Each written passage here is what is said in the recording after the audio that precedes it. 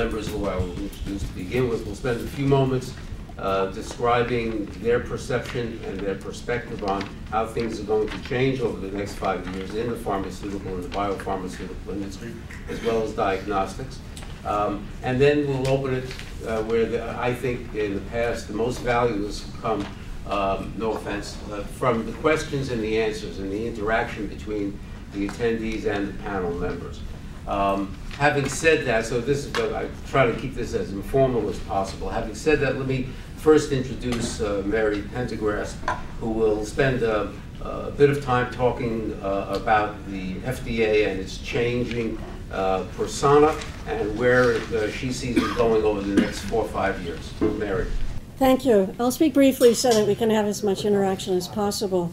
I was asked to think about what the FDA is going to be doing in the next 4 to 5 years, and in Washington we have to divide that up into presidential administrations. So we've got 2 more years of the Obama administration.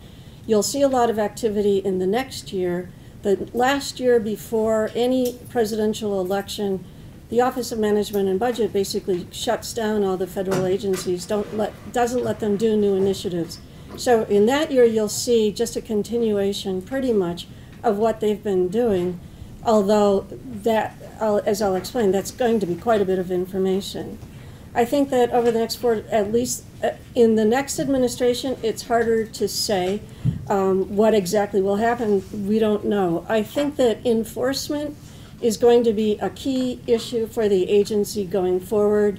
All of the signals are in place that it's going to start exercising criminal enforcement against the CEOs and the other senior management of pharmaceutical and device companies. So any of you are criminal defense lawyers, get your pencils sharpened, you're in for a ride.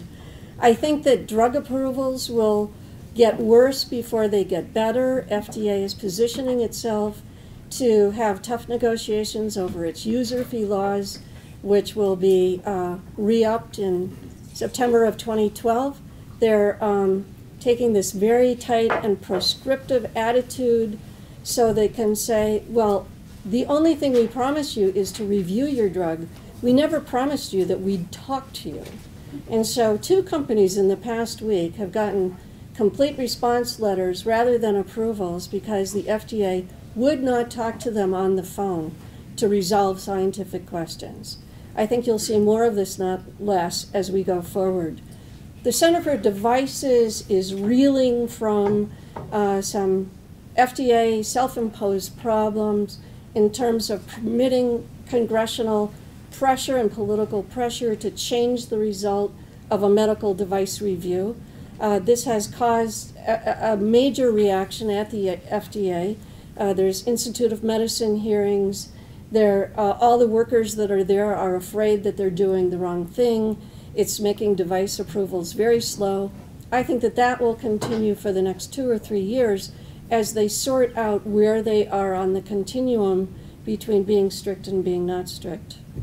I think that with respect to biologics, we're going to see a rocky road towards biosimilars.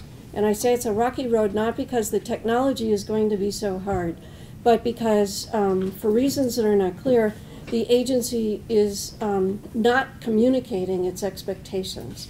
And it's always hard for all companies, whether they're pioneer or biosimilar in this case, to get grounded when the agency isn't talking. In 1984, when Congress passed a law permitting generic drugs to go on the market, by this time, 6 months after the law was passed, FDA had put out 6 letters to industry explaining their early thinking about what the law meant, about what companies should be getting ready to do. We've had radio silence from the FDA on biosimilars, although they are holding a meeting on it to get advice in the next couple of weeks. I also think that one of the things that we just have to accept is the fact that all manufacturing of anything that the FDA cares about in the therapeutic space is being done in countries that are now the factories of the world, India and China. This manufacturing, when I started out in the 70s at the FDA, most of the manufacturing was done in the United States. There were big chemical companies like Mallinckrodt in St. Louis, that did the manufacturing here in the States. It then went to Western Europe and then Eastern Europe. It's now in China and India. And it's much, much harder with that longer chain for the FDA to get its hands around the quality of the products. And as we saw with melamine contaminated pet food and contaminated heparin and all this kind of thing, the FDA is under heavy pressure to resolve that problem and get strict across the entire chain from the active pharmaceutical ingredient or raw ingredient to the end product. There aren't enough people in the world at the FDA to do this, so they're going to be forcing industry to do it rather than have them inspect that quality into the system. And finally, just big picture, I think that everybody's trying to move towards rare diseases. I think that everybody recognizes that the era of the blockbuster is dangerous for safety reasons, if for no other reason. You get premium pricing when you've got a rare disease. That was the model that Genzyme so effectively used. Everybody is now using diagnostics to have a special class of patients that for sure will benefit from the drug. Everyone's got, $50,000, $75,000 price tags in their brains for what those drugs will be able to command in the marketplace. And I think that that's not sustainable. And so what we'll see is the rise of rare diseases, approvals, people getting hugely frustrated at the cost, and then some other model will take place. Mary, one of the benefits of being the moderator is I can ask the first question, and I'll turn it over to the audience. You made a reference that earlier that the Obama administration, if it is a one-term administration, and the last year is everybody's on hold, and another administration, a non-democratic administration, comes in, how would you, given your experience, see the FDA changing? Or are they on a path irrespective of what the administration is going to do?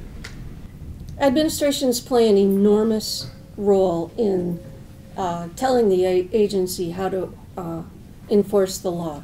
So depending on who the administration is, it could be very different. So I think that you will see huge swings, especially in enforcement, if there's a different and more easygoing administration. From the floor, please. Yeah, you mentioned your last point about rare diseases and frustration about costs and so forth. I was under the impression that the use of diagnostics was designed to create subsets of patients as a way of partly as a way of bringing down the cost of doing clinical trials, and so that the development cycle for each product would be less, which would presumably bring down costs. You don't see that. Initially, that was what people hoped. Right now, large pharma is saying to the Hill and elsewhere that their costs of doing clinical trials with personalized medicine is actually going up, not down, because of all the validation studies they have to do to convince the FDA that the marker correlates with the disease. So we'll see about that. The FDA hasn't yet cut a break on companies when they're using diagnostics. So I'm working with a company on a cardiac drug. They're still demanding a 3,000 person trial, just 3,000 people with the marker. Please. A question on the off-the-shelf generic products. I think the last number I heard was that their backlog it takes about 27 months to get an approval for a generic. Other than resource allocations, which they don't seem to be getting, do you have any insight as to what is being done within the Office of Generic Drugs to get those approvals out faster and cut down on that backlog? Well, they fired the head of it, Right. So that was a step. But beyond that, I think seriously though, I don't think it was his fault. He had been complaining for years that his office needed more resources. I think everybody knows that. The generic drug industry is unwilling to come to the table on user fees except with demanding things that the FDA can't agree to. And so right now there's sort of a stalemate on that. I don't know what the industry will do. I imagine if the backlogs get worse, or to a certain point, it will be cheaper to just pay the user fees. What are the countervailing forces against premium pricing? What's to keep premium prices from going higher? And what forces might push them down other than competition? Premium pricing for rare diseases depends a lot on who the sick people are and who's the payer. To the extent that you have premium pricing for diseases that affect Medicare and Medicaid recipients, you'll see a lot more pushback a lot faster than you will for the rare diseases that primarily affect children, which is what we've got going on now. The insurance companies are willing to pay pretty expensive prices to help a kid grow. It's going to be harder for Medicare and Medicaid to, or especially Medicare, to agree to pay a lot of premium pricing for cancer when so many of the people affected by it are Medicare population. That's my guess. This is not my field, though. Bill, you have a question? Dr. Hamburg, the FDA. Yeah, speak up. Dr. Hamburg, the FDA commissioner at the DIA meeting this year, said one of her priorities is to invest in regulatory science. Could you comment on what that might mean from your perspective and what that might mean from our perspective in terms of clinical development? The commissioner, Peggy, has finally put some meat on that bone of regulatory science a week or so ago, and what they're saying is they're looking to have tools for the agency to be able to understand what's coming in the door.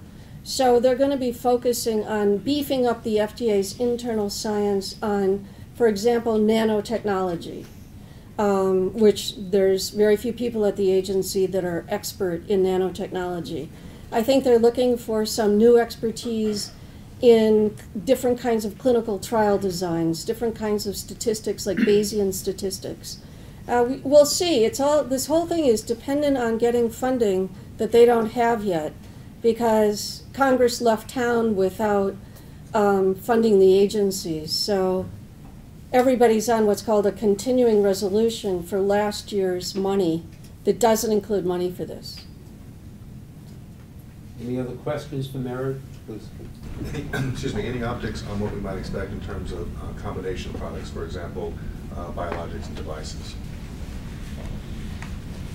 No, I think that that's just sort of going along at a slow and steady pace. I mean, if what you mean is like the scaffolding and then the skin or things like that.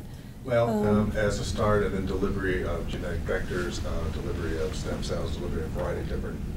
They're slowly getting their hands around that, but I would say slowly. Well, any guidance, expectations? You were talking about radio silence, before in biosimilars, sort of comparable here. It's hard to sort of know what the time horizon might be for those different technologies.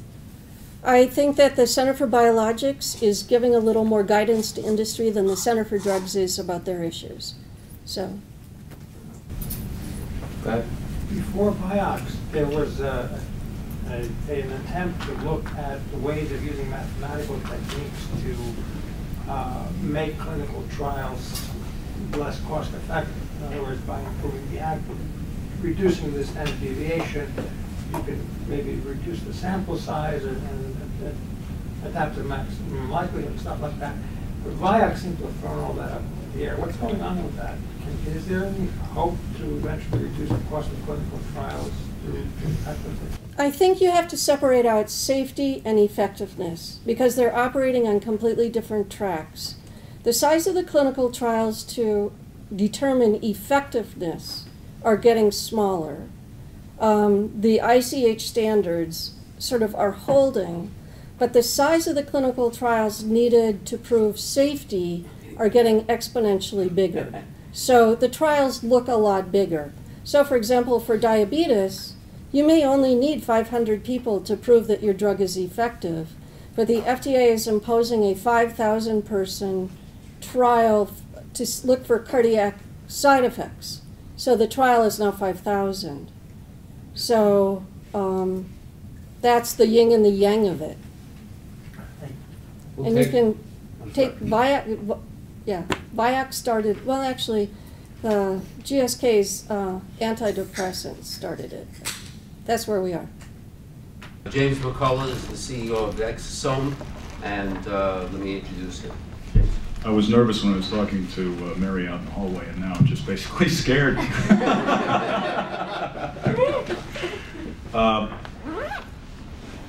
I'll tell you a little bit about the technology of Exosome, but it's fascinating for me. I've been involved in biotechnology for about a decade, and I actually came out of telecommunications. But what I'm seeing right now is an absolute explosion of information, and we're going to a point now where the human genome, this is a classic technology cycle.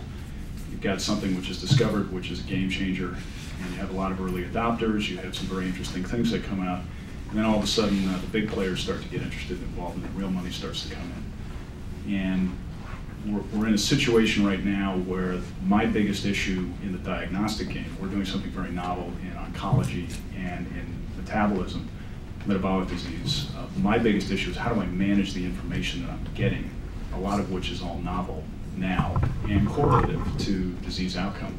But it's a vast quantity of information. We have tools just 18 months ago that we've never had before. We're seeing things. Somebody gave me a great analogy at a conference a month ago with regard to the human genome. They said, the last couple of years we've been using Galileo's telescope to look at the sky, and now all of a sudden we have the Hubble.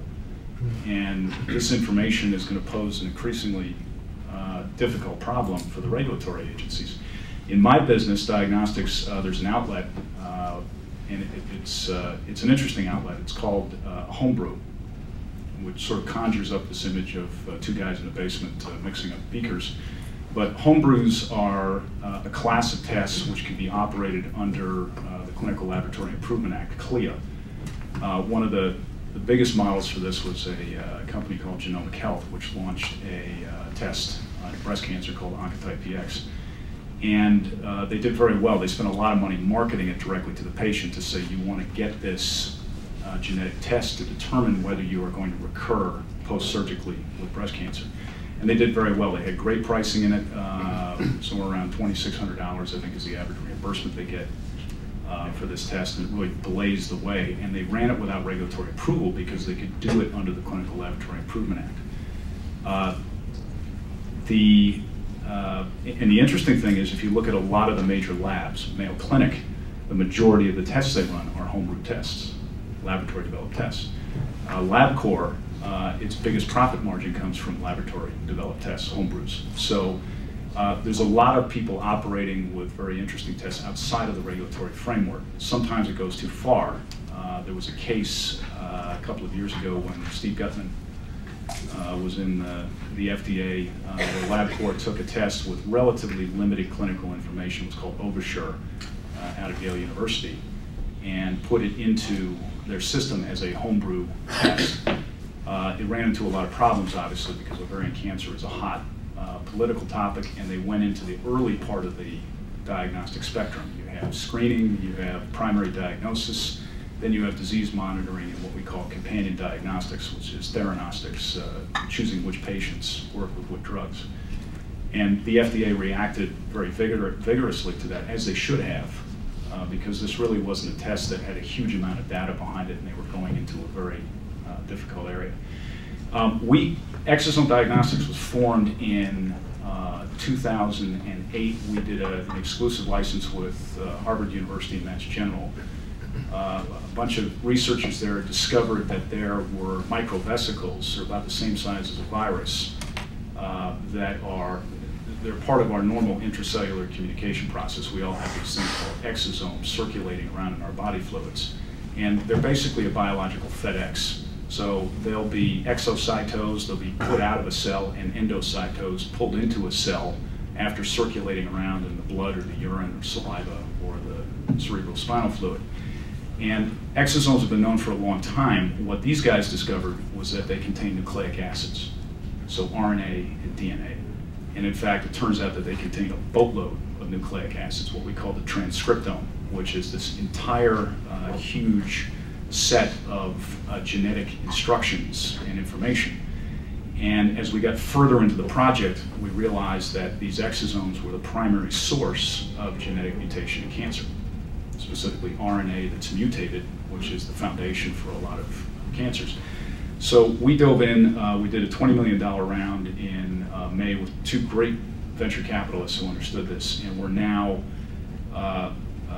in just an absolute dead gallop to put out a series of diagnostics, primarily in oncology, which is a very hot space right now, where we can actually take a blood draw from a cancer patient and measure what we call dysregulation. So we can take a blood draw from a cancer patient, isolate those exosomes, those little particles floating around in the blood, crack them open like eggs, and we can pull out genetic mutations, rare genetic mutations, that a lot of which have been validated in tissue.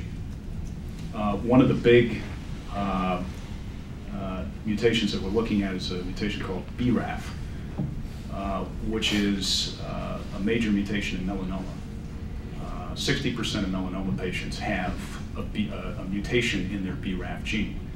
And we've been able to isolate the BRAF mutation out of blood, which is a major advantage because it's very difficult to get a tissue biopsy off of a melanoma patient, especially post-surgically. You don't know what's wandering around in the body. If we can take a blood draw and measure this mutation, we can track the disease, and we can also tell you that this patient actually has this mutation. You can treat it. And in fact, not to go too far, but it was a stunning example. It was a phase 1 study run by Roche for a drug called Plexicon, PLX4032. We're working with one of the primary investigators out of Mass General Harvard. And they took basically the Walking Dead melanoma patients. These were patients that were stage 4 metastatic. Their lives were measured in weeks. They really didn't have much of an option, and they were enrolled in a safety study for this new drug that targeted this mutation, BRAF. And I wish I had a slide to show this, but you can look it up. There was a series that was run in the New York Times a couple of months ago, which talked about this. And these patients had an intense reaction to this drug. And this was personalized medicine in action. This was, okay, we know these patients have this particular mutation, so we're going to develop a drug that treats that particular mutation. And suddenly we had stage 4 metastatic melanoma patients that had an extended survival rate to 8 months, I believe it was on average, and there's still some of them that are alive 14, 16 months later. Astounding stuff. And this is the beginning. This is the tip of the iceberg. There are 50 mutations, 60 mutations, which have already been identified for specific cancers, each one of which we need to look at, and we need to track them as you're being treated, so you can find out when you develop resistance and that mutation disappears and another one pops up. It's the HIV viral load model. We're ultimately moving, in fact, we're already starting to move. A lot of the thought leaders are starting to move towards the cocktail therapy approach, using these drugs that target specific mutations. Right now, today, it's happening. So when somebody busts through their therapy that's dealing with the BRAF gene, they put them on a MEK inhibitor, or they put them on a KRAS inhibitor, all of these different genetic things. So this is the dawn of personalized medicine. And it's happening now, and it's suddenly, it is exploding because now we have the computing power and the techniques. It's called sequencing. A lot of you have probably heard of this.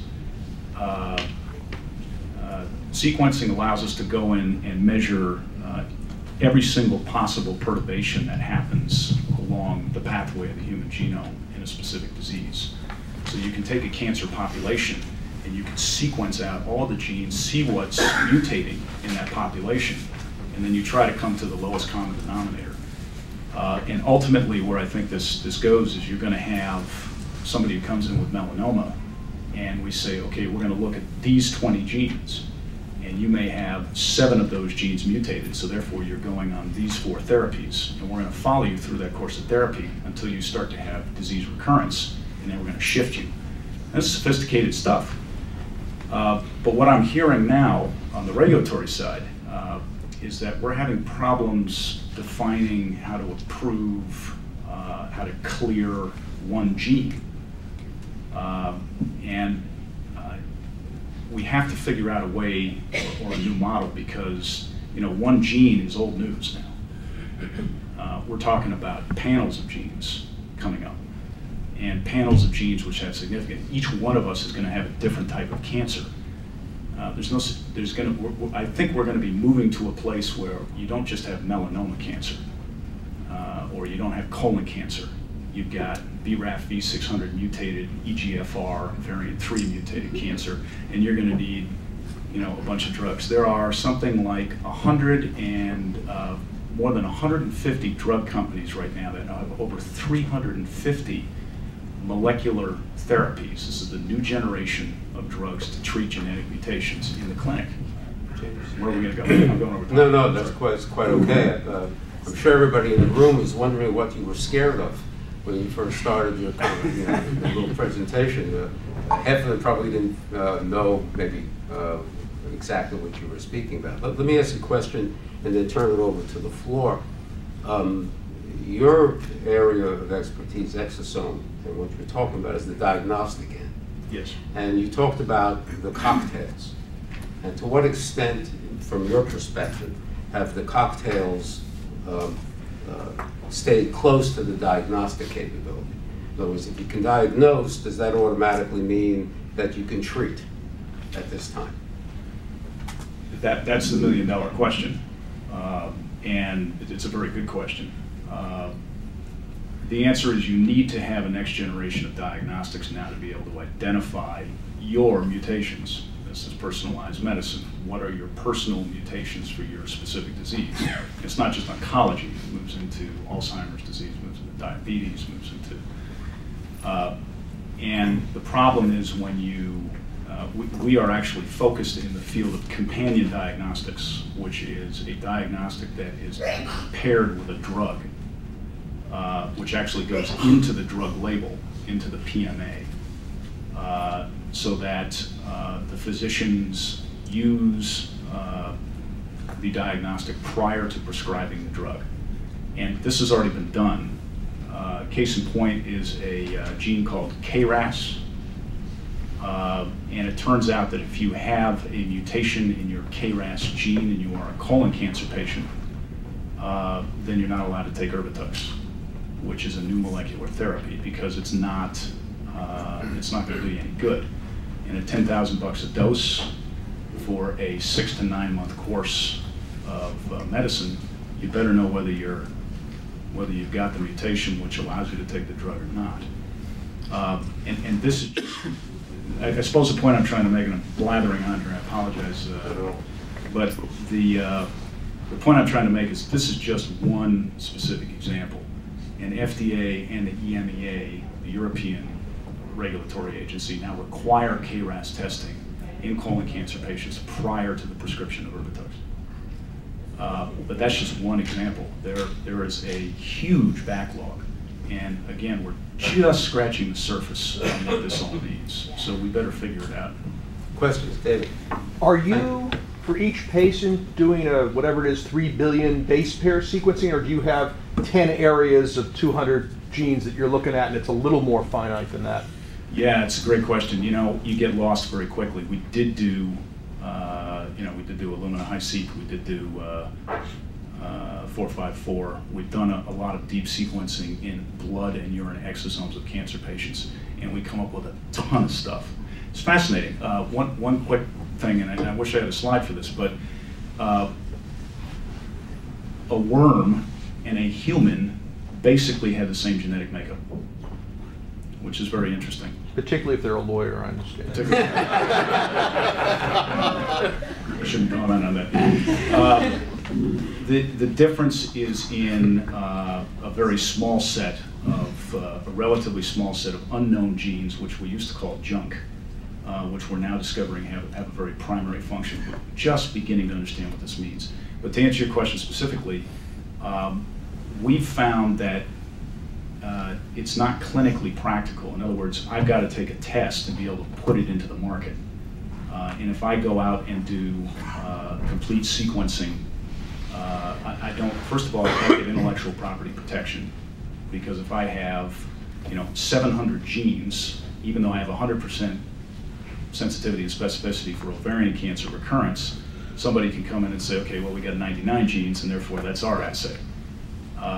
So we're really focused on looking at specific gene pathways, EGFR, KRAS, BRAF, and we're looking at a specific gene and how it mutates, because each gene, all these examples I'm giving you, I'm sorry, but the KRAS gene in colon cancer, it turns out it has a bunch of different mutations in that one gene, and they mean different things. So we're actually in the process, we're going to be using PacBio system and a few other things to look at specific genes only, and look at the 35th, 8th pair, 115th pair. So you have specific areas you're looking at. Yeah. What's the approval pathway, picking up on Mary, that you see? Then I'll turn it over to the audience. Man, I don't know. Okay, that's fair. You know, is the honest answer, and I'm relatively new to this game. What I'm figuring out is so is everybody else. Yeah. We were just at the same conference down in Washington, D.C. This was the Next Generation Diagnostic Conference. And Mary was right. You know, the first day we're like, everybody's, you know, these are all the big guys in the industry. Mayo Clinic was there, you know, and everybody said, well, okay, if this is what the regulatory environment is, I guess we're going to slog through it. And then the next day, it was like a French government employee protest. Everybody's banging the table, saying we've got to, you know, we're against the government. We got to figure out a new methodology. So we don't know. My choice is to go with Big Pharma.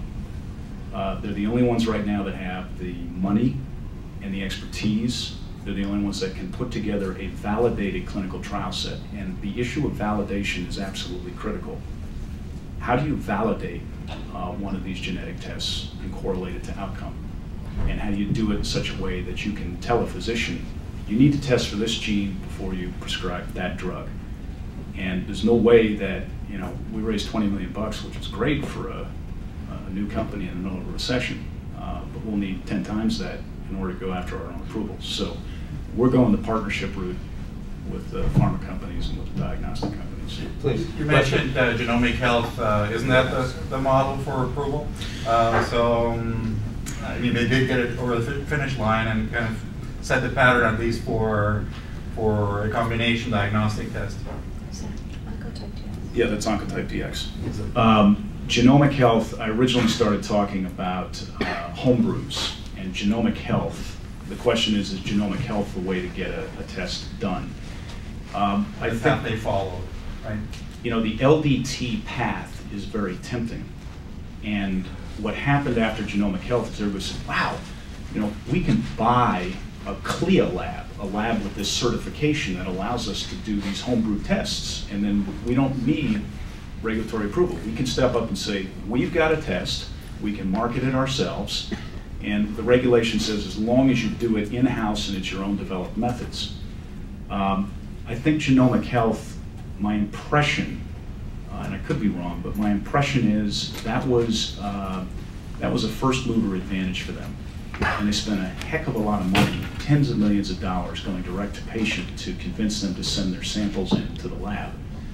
And we looked at buying the CLIA lab and doing that. And we started out in brain cancer at Harvard. It was a horrible disease. You know, you measure people's survival time in months, and you know, you get the kids in with the brain cancer. It's horrible.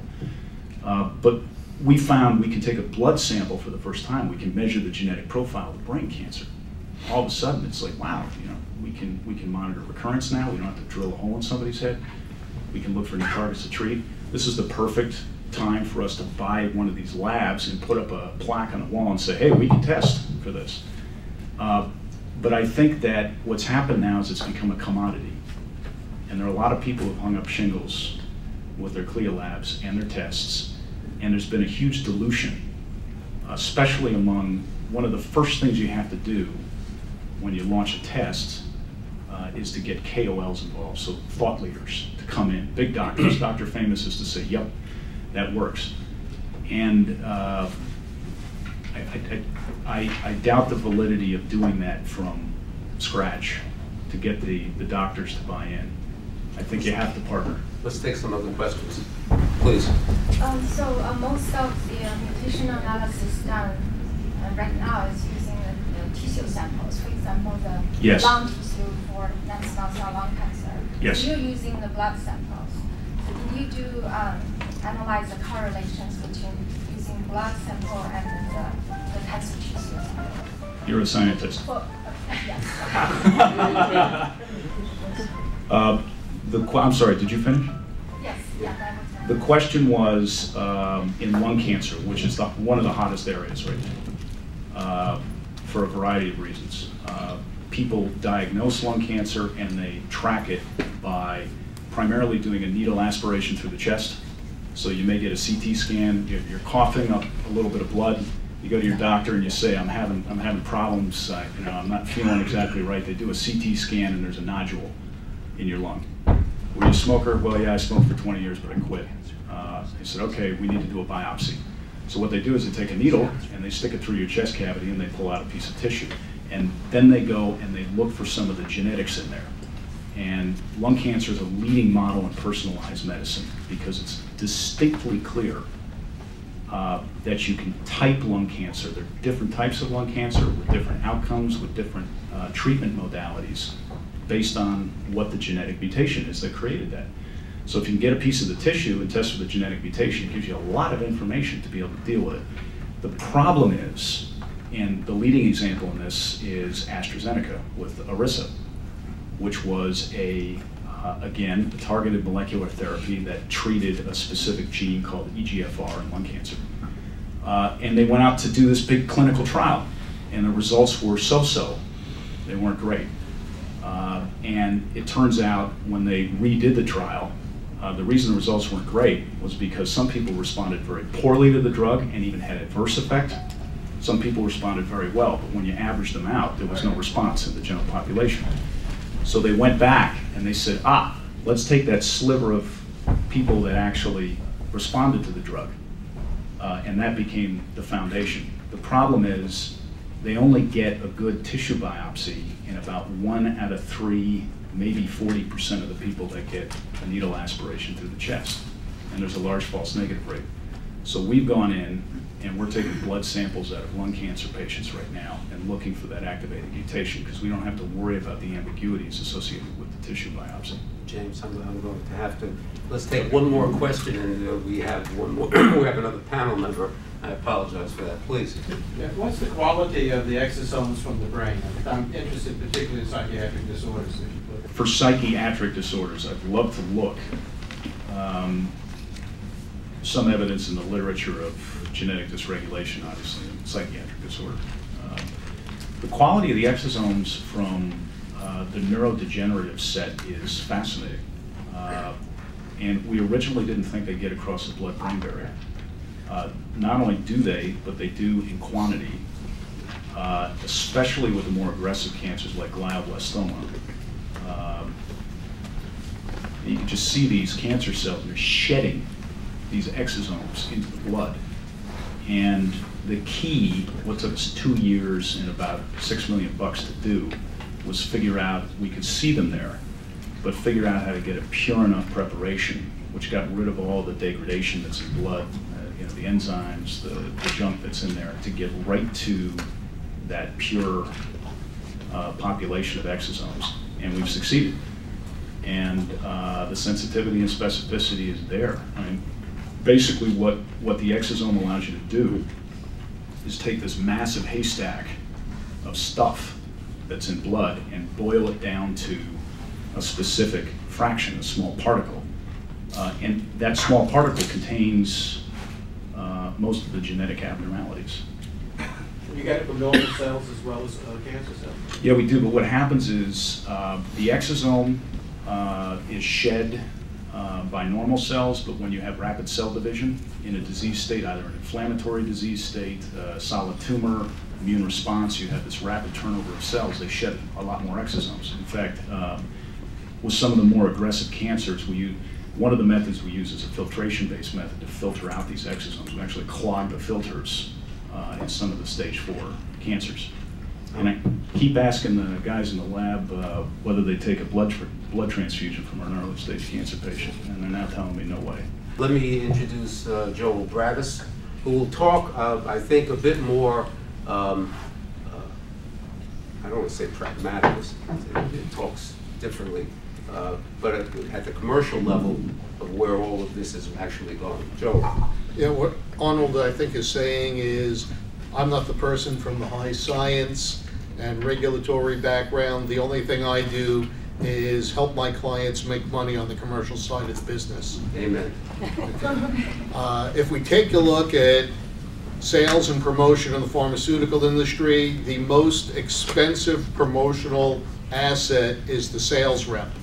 Number one reason why doctors see sales reps is for information.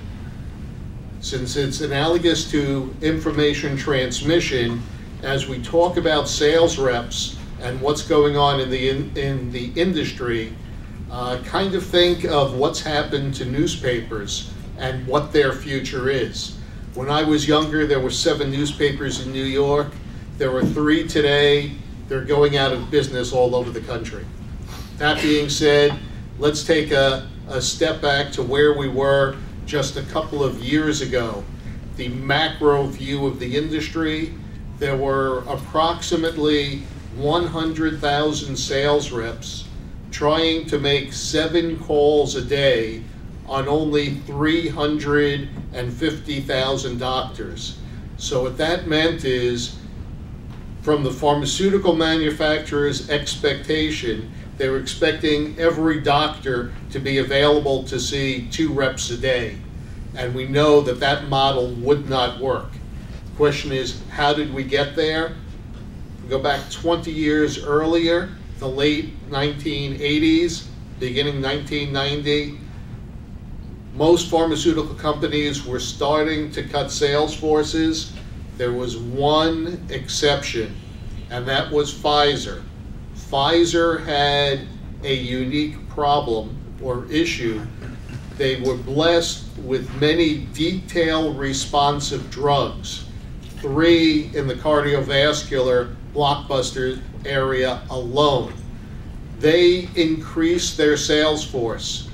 Rather than other companies using promotion response modeling to see that it would not be effective for them to increase the same way Pfizer did, they managed to increase anyway. They used resource allocation models. For those of you that don't know what that is, they're based on the military resource allocation, which could tell you how to place the resources in Afghanistan to help support our troops, rather than telling you how many troops are needed there. So we got this big blow up of reps. We're starting to cut back now. But what also happened in the 20-year gap, when Pfizer was putting that in, there was retail pharmacies, sole proprietorships. They've gone by the wayside to the CVS's, the Walgreens, the chain pharmacies, now even Walmart has pharmacies. We had hospitals. Believe it or not, in this country, the number of hospitals is decreasing, and they are becoming more specialized. So there's fewer hospitals. The other thing is, and most importantly, individual physicians have pretty much gone the way of the individual retail pharmacy, and a lot of people have not noticed that yet. Physicians are now part of HMOs, groups, managed care organizations. There are very few doctors practicing by themselves. And when we start to take a look, everybody knows that, oh, the HMOs and the managed care, and I'm looking at Bill, who spotted Bill Girth, who was telling me about this trend 25 years ago. Everybody knows that the managed care has the formulary and describing which drug to use.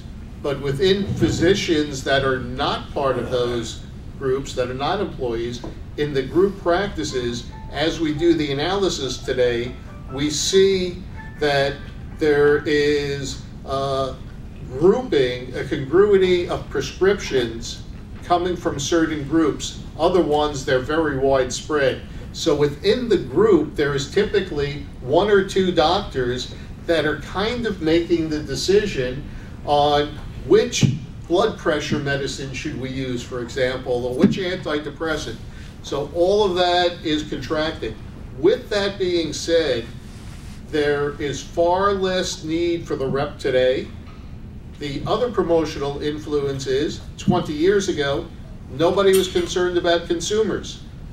Today we know that there's a 75% chance that if you go in as a patient and ask your doctor for a prescription, you're going to, for a particular drug that you've seen advertised, you're going to walk out of that office with that drug. So where is all, that's kind of where we are now, how we got there. Where is this going? Social media, obviously, managed care, death of the sole practitioner. Pharmaceutical sales forces have already shrunk by about 30%. I will tell you by the models I've run and the back of the envelope estimate, there is still an extra $12 billion being spent on pharmaceutical reps in this country. There is a lot more shrinkage to come, but much like, I use the example of the QWERTY keyboard. We think back, the QWERTY keyboard, for those of you that don't know, that's a standard typewriter keyboard, was put in to slow down typists in the days when keys had to strike the ribbon. It makes no sense since the 70s to have that keyboard when the IBM Selectra came out. It made less sense as we moved into computer keyboards. It makes zero sense to have it on the BlackBerry that I'm working with my thumbs, but it still exists. Pharmaceutical reps will live on. What I see happening in the future is we are going to decouple rep performance, and it's already starting at GlaxoSmithKline, has decoupled rep compensation from the amount of scripts in the area. We've seen AstraZeneca promote a product without sales force towards the end of its prescription life cycle. There's going to be more of those things happening, less dependence on reps. The reps will decrease. The silo between sales and marketing will go away. And what we're going to see are more reps scattered by the channel of communication.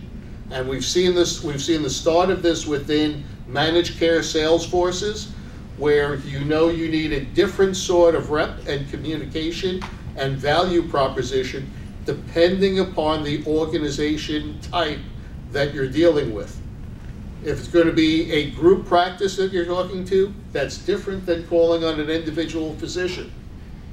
And as I've been saying, there's not much sense calling on the individual physician. More in social media, down that channel, and we see that happening. 65% of docs already use social media to find out information. Remember, that's the reason they used to see reps. They now get it at their convenience, at their leisure, without a dialogue. The other piece is going to be more on the patient side, patients coming in and asking for things. So as much as we say DTC advertising has kind of leveled off, there will be more communication to the patient, especially as we get to some of these things that James is talking about, individualized medicine. And that's where this is going to go. So fewer reps, more communication channels. Reps are going to be set up within reporting into marketing based upon the communication channel. Implication also, in terms of commercialization of a product, it will become, on this side, once you clear the regulatory hurdle, it will become less expensive to actually launch the product because there are fewer contact points and without a big sales force. Excellent. That's it. Questions? Question. What time horizon are you talking about, and what's going to be the impact on revenues by phasing out of the, I mean, can you predict what will happen to revenue? So again, what time horizon are you thinking this will happen, and then what will be the impact of switching the delivery model on revenues? Okay, as I try to make those sorts of predictions, I find that the person that lives in the crystal ball soon learns to eat ground glass. That being said, It's already happening. I gave you the example of GSK. They have already decoupled. I can't think that they are not going to have more massive decreases in sales forces. AstraZeneca has already promoted a product without sales force involvement. One of my clients right now is going through a product launch, so it's happening today. And they're going through a product launch where there are actually white spaces on the map. And what I mean by that, there are uncovered doctors, uncovered people, because we know they are being influenced by somebody else, or the amount of promotional resource to get to that doctor is not worth the return. It's happening. It will happen slower at the larger pharmaceutical manufacturers, because the person that heads the sales force has been responsible for thousands of people. If you're responsible for 10,000 people, and I know Mary went from being responsible for thousands of people, and then she was telling me how she went up this pyramid, and the next organization she was responsible for 300. That's an organizational shift, but a lot of the executives' worth, value, position, political capital in the company is based on the fact of how many people they have. So that, the internal politics will slow it down. Question? I mean, you talk about reduced costs post-approval, but it seems like there are increased costs to get through approval. So given that in the U.S. market, do you think more companies are going to follow the core valve path and go to Europe first and then come back into the U.S. for approval? And I guess that's for everybody. We are seeing that. Okay. We're definitely seeing that. There's some companies are doing a rest of the world strategy first before going to the U.S., or at least going to the European Union first, which a lot of people feel right now is more scientific and more predictable.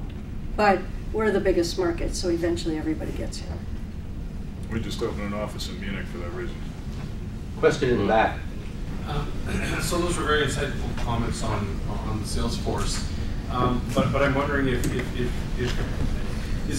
we just going to see a shift, and if not maybe an explosion in the transfer of information, where the model before was going to be physician interaction with the sales rep, but now you're thinking about digital media and social media and everything else, all this content being produced and pushed at the physician. So it seems to me like it's going to be cheaper and faster to get information to the physician, but the return on share of mind rather than share of voice isn't necessarily going to be there.